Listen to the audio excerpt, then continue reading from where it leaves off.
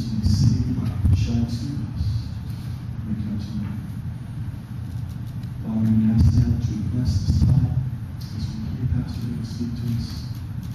Speak to us. Thank you. In Jesus' name. Amen. Please have a seat. Well, if you have your Bible this morning, would you turn with me to Matthew chapter 9? The kids are going to be leaving at this time. If you're in that age group and you want to go with them through 6th grade, you're welcome to do that. That's not you, Ron. No. Some people trying to be younger than they are can go.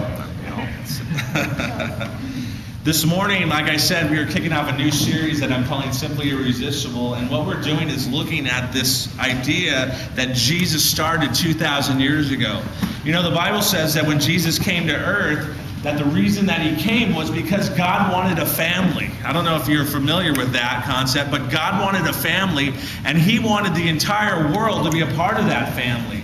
And so Jesus Christ came to earth 2,000 years ago. He went to a cross. He died on that cross. He rose from the dead 3 days later. And the reason that he did is so that you and I can go to heaven. And it's an amazing thought that Jesus began 2,000 years ago. You know, this movement has drawn literally billions of people over the last 2,000 years that have become followers of Christ. Now think about that, 2 billion people. You know, it's amazing to me that as we come to church week in and week out, and a lot of people go to church all over the place, some people absolutely have no clue why they go to church. Did you know that? Some people go out of habit, some people go out of pressure, some people go out because it's my responsibility. And yet Christ says, the reason I want you to go is so that you can be a part of my family. The scripture says that we are not to neglect the meeting of ourselves together, the assembling of ourselves together. And so God says, I want this place to be a real, I want this place to grow, and I've called it my home, my church. And for the last 2,000 years, people have been coming to church. Now, do me a favor, pull out your outline, because that's going to help you with the message today. Looks like this in your bulletin for those of you who are new. This movement that we're talking about has outlasted empires. It has outlasted dictators. It has outlasted philosophies. It has outlasted mockers. It has outlasted false prophets. It's even outlasted internal scandals, if you can believe that. You've seen that all around. It's outlasted that. It's a movement that has brought healing. It is a movement that has started more hospitals than any other movement in the world today. It's a movement that has started some of the best schools in the history of the world, some like Oxford and Princeton and Harvard. Some of those schools started by Christians who knew the importance of education and knew the importance of getting to know God, the one who created them. And so this movement that we're going to be looking at has one that has been moving along and will continue until Jesus Christ comes back. You know, in the Bible, take a look up here for a second, guys. In the Bible, Jesus says that the gates of hell cannot even withhold it. Jesus said, I will build my church, and no matter what Satan throws at it, the church will continue until Jesus Christ comes back. And then one day, think about it, guys, we're going to go and be with Jesus forever in heaven.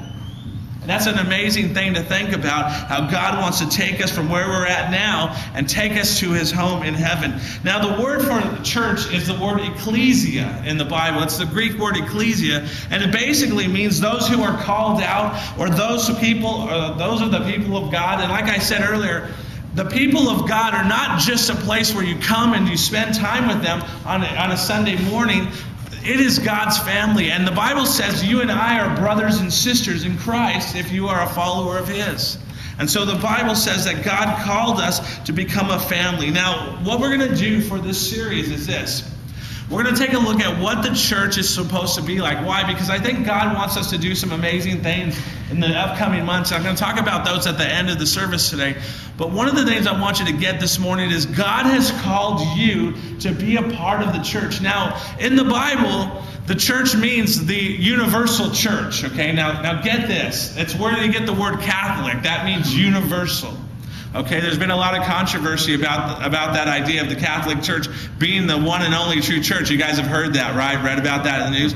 And yet the scripture says that God has called all of us, people who have given their life to Jesus Christ, to be the universal church. Get that in your head. All of us are the universal church. That means people in other countries and other languages, people who don't even look like you, people who don't even like the things that you like, people like that. God has called us all to become the universal church. Now, in the Bible, it usually is talking a lot more specifically to a local body of believers. Now, in our association, we have over 100 churches of Southern Baptist churches in this area. I don't know if you're familiar with that. In the Orange County area, there's over 100 different types of churches that call themselves Southern Baptist. And they come in all sorts of shapes and sizes, and they speak different languages. They don't look like us, and it's okay because we're all a part of the universal church. And yet God says, I've called specific people who live in specific areas to be a part of what's called the local church. Now get that. There's the universal church. That's every Christian that's ever lived in the entire world that's living today. We're all the universal church. And yet He's called us to be a part of a local church. Why is that? Because God wants to do something amazing in the city of Orange, or the city that you live in. And He's going to use this church and churches like it to bring praise to His name. Now get this, guys.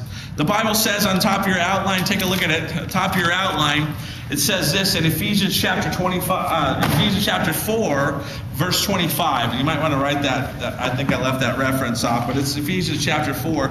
But it says this: Christ loved the church and gave Himself up for her. Now get this. Now look at me for a second, guys.